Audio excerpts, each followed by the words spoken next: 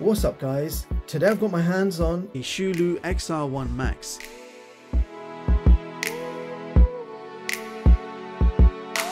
Now I'm actually quite excited about this one. This is the world's tiniest AMD Ryzen 7 mini PC. It has plenty of connectivity, power and performance to run any AAA games at low settings and also run any software from desktop publishing to video editing. This thing can handle it all. Now the XR1 Max is priced quite reasonably and this one comes in at around £320. Now first of all, quick look at what you get inside the box. So you're getting a quick start guide. So you can see there it says the smallest Ryzen based PC in the world, and you can see the complete series of the XR1 here. So you've got the Lite, Pro and Max. The Lite is a Ryzen 3, then you've got Ryzen 5, and then the top model is the Ryzen 7. You've also got a whole bunch of colors that you can choose from. Here you have a quick start guide and you've also got some stickers to go with that. Also included is a very high quality braided HDMI cable. You're also getting a rather nice compact power supply, and I'll give you a close-up of the voltage information. And last but certainly not least, the mini PC itself. And there's a rather nice bonus in this package, the good quality zip-up hard case, and inside you can keep all your bits and pieces nice and neat. Great for traveling with. Okay, so let's just quickly run through the specs. Now this mini PC is powered by the AMD Ryzen 7 5800U. This is an octa-core clocked at 1.9 GHz base and up to 4.4 GHz turbo, with a typical TDP going up to 65 watts. For graphics, we have the integrated AMD Radeon Vega 8. We've got 16 gigs of LPDDR4 RAM, and that can be upgraded to a maximum of 64 gigs. We've got 500GB M.2 NVMe SSD, which can also be upgraded to 2TB max. We've got Wi-Fi 6, Bluetooth 5.2 and a Gigabit LAN.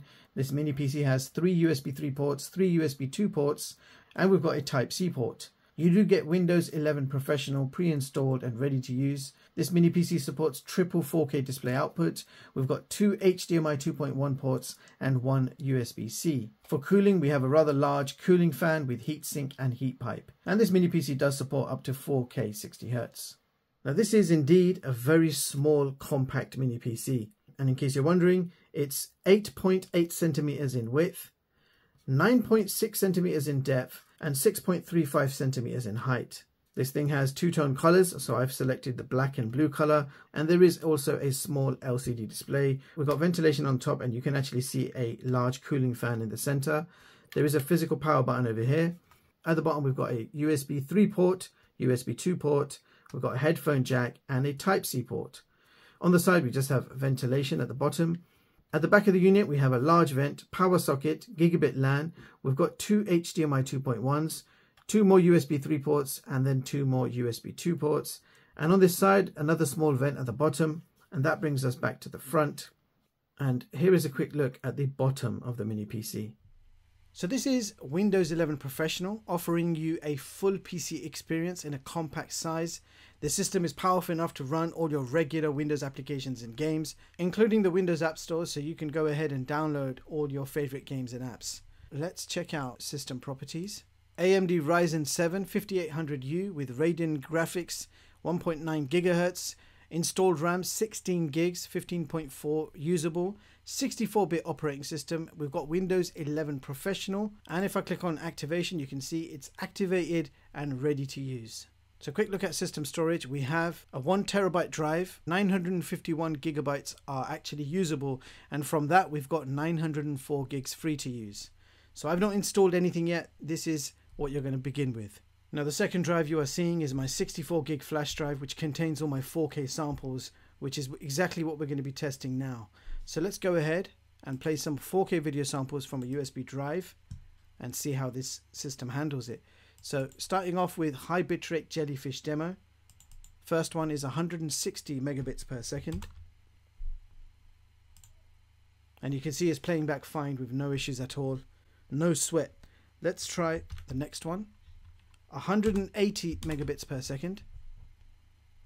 Again, playing back super smooth. I can't fault it. So the real test now, 400 megabits per second. Let's see if this thing can handle it. Alright, it started off a little bit stuttery.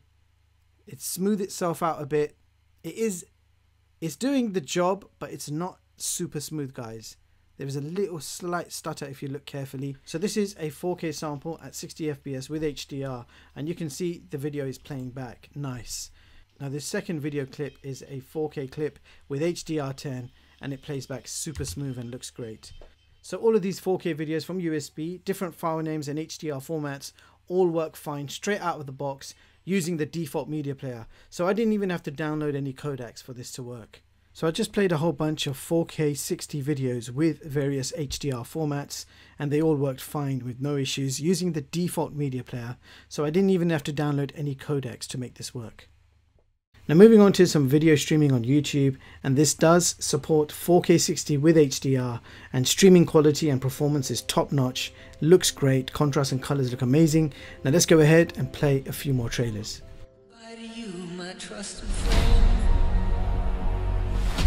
A new day is dawning.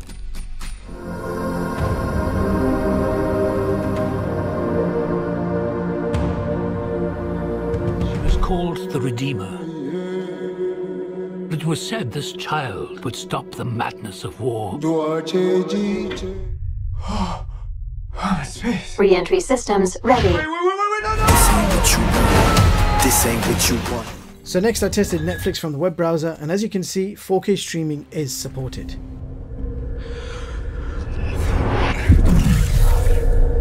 Alright, so time for the gaming test. The first game we're going to play is GTA 5, so let's get it open.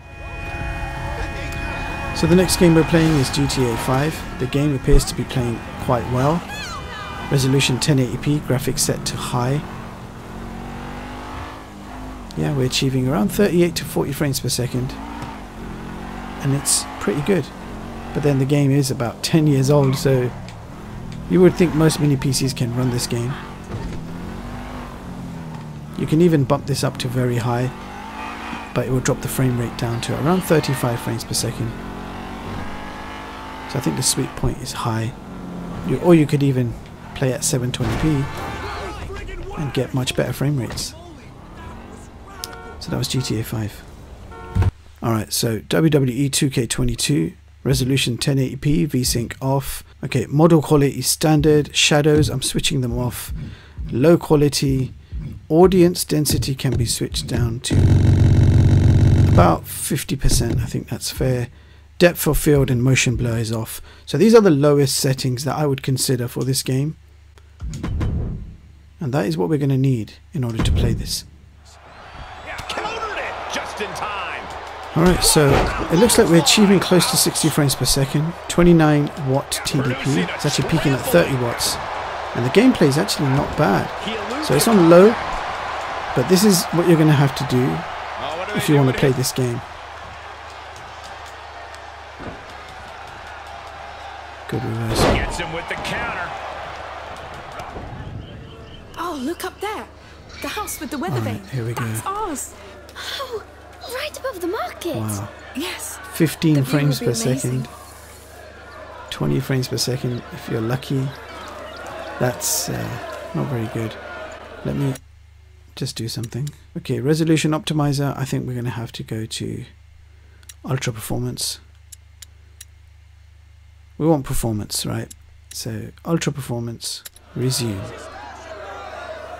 Okay, so I guess it looks okay. It doesn't look the best, to be honest. 22 frames per second, 23 frames per second. It's playable though. It's fairly smooth in operation. I'm just going the wrong way on purpose, just because I've got more space around here to explore. So yeah, on average about 20 frames per second when we're moving around. This game is quite graphically intense. So I guess this is what you guys can expect if you're planning on playing this game on this mini PC. 20 frames per second. I wonder what would happen if I drop it down to 720p. Let's just try it anyway. So screen resolution, we're dropping it down to 720p. Okay, apply resolution. Confirm. Yeah, let's go. Let's have a look. So 38 frames per second.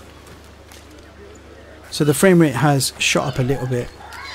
anything above 30 frames per second is decent for a mini PC, I guess. The fact that you're able to play this game on this mini PC is quite incredible. Brushes and combs from Firenze. Try them, my lady. Why not change your hairstyle? Thank you, but I like it like this. Oh, good for you. A woman's hair is her righteous crown. So Call of Duty Cold War graphics settings. Resolution 1080p. Graphics is of course set to the lowest. Okay, so we're playing Call of Duty Cold War. 1080p resolution. Graphics has been toned right down to low. Expectation is also quite low.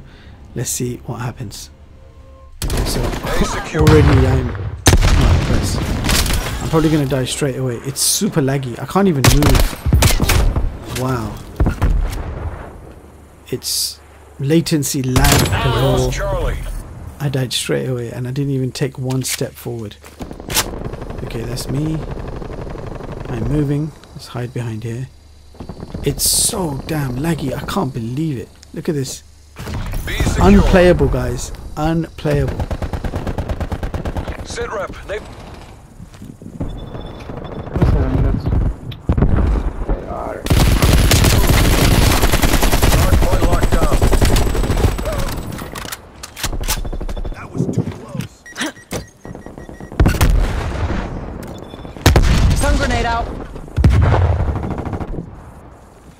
We've lost the hard point.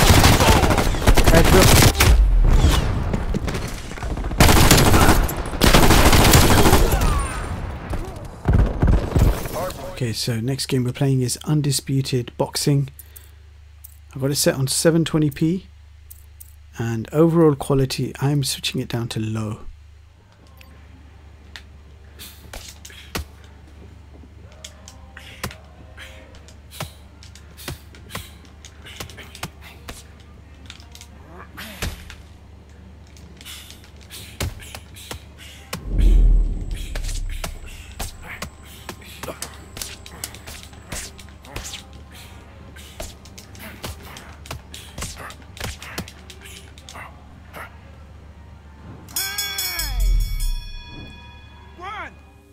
So with Wi-Fi we've achieved download speeds of 287 and upload speeds of 60 megabits per second. Now I'm going to do the same Wi-Fi test on my iPhone 14 Pro connected to the same wireless network. So here we go. Top speeds are around 500. I know this is peak time, so it's hard to achieve that full 500, but look at that. The iPhone managed to get close to 466 megabits per second. And I think it's going to be about 60 megabits per second upload. So that brings us to our benchmarks, beginning with Geekbench single core score of 1960 and multi-core score of 7457. And in the Antutu benchmark test we achieved 644K. So let's see how that compares with the others. So here is my top performing mini PC chart for 2023, allowing you to compare the price, specs and features. And the ranking is based on overall benchmark scores. So looking at Antutu, Geekbench and Passmark, the XULU XR1 Max has achieved position 5 on this chart. Now you can view the full versions of all my charts online at chixtech.com and read them at your leisure. So there you have it, guys. That was the XULU XR1 Max, another premium compact mini PC, and this model has taken the word mini to another level. It's half the size of a regular mini PC that I usually review on this channel, but with no compromise. It has decent cooling system with cooling fan. It has lots of connectivity, which includes 6 USB ports, 2 HDMI ports, Type-C port and a gigabit LAN. A major plus point is the ability to upgrade the RAM and SSD in the future. Performance wise, it's pretty good for everyday tasks like web browsing, office applications, coding, graphics, and even 4K video editing is possible on this system. Nice, affordable mini PC for school, college, uni. It takes up minimal space. Processor is quite powerful, and gaming wise, I was able to play more or less any new AAA game at ideally 720p resolution and low graphic settings. Windows 11 Pro comes pre-installed and activated and ready to use, which is great. You have triple display output if you need it. For the price, performance and design, this is a pretty good deal. XULU XR1 Max, people. Let me know your thoughts. That's all for this video. Don't forget to like and sub, and I'll catch you all in the next one. Peace.